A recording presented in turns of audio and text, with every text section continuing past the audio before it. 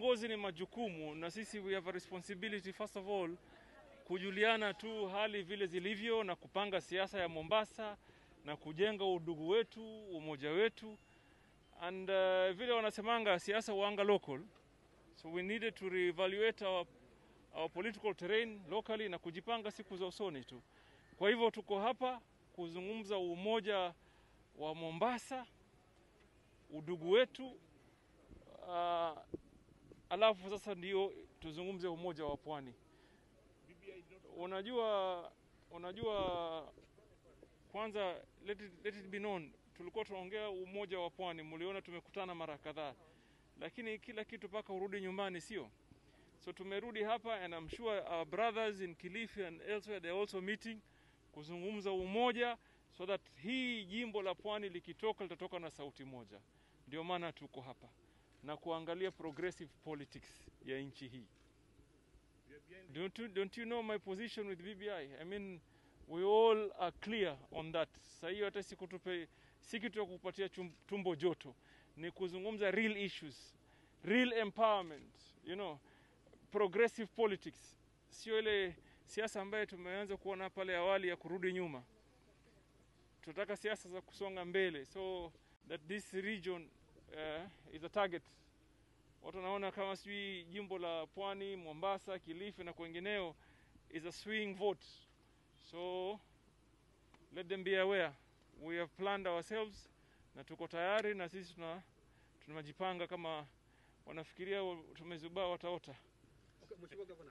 Those are details that are not progressive for you and unnecessary. You know, you want to know the intrigues of how we invited people for meetings. We're saying it's a conversation ambayo iko progressive kisiasa.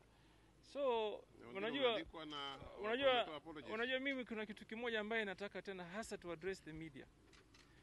Nimeona juzi when the MPs met, 26 MPs met here.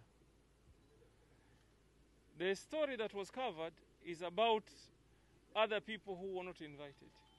But when they meet, do we complain? Do we ask why we're not invited? Isn't that politics? Wengine wakitaka wakutane na sisi tukutane. So how does it happen that all of a sudden the agenda becomes those that were not invited? And for me, really, people lose focus that way. Sisi tuko na agenda to unite the people of the country. But when they meet, do we complain? Do we ask why we're not invited?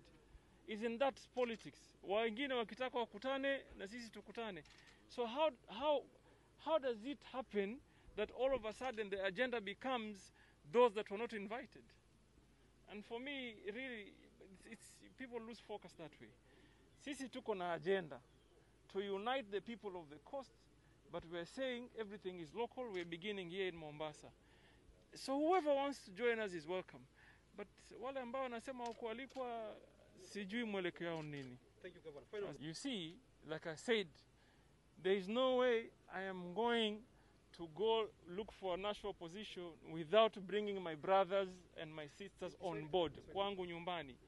Siwezi kuanza tu kwenda juu bila kubeba ndugu zangu hapa mashinani. Na mimi nimewaambia tuko hapa, hasusa na agenda ni hizo. Tutakwenda mbele vipi? So that nikienda nisiende peke yangu, niende na ndugu zangu hawa wote. So siku ile itafika mtaona na tutakuwa tu hapo. Ndio nimewaambia safari hii watajua hawajui.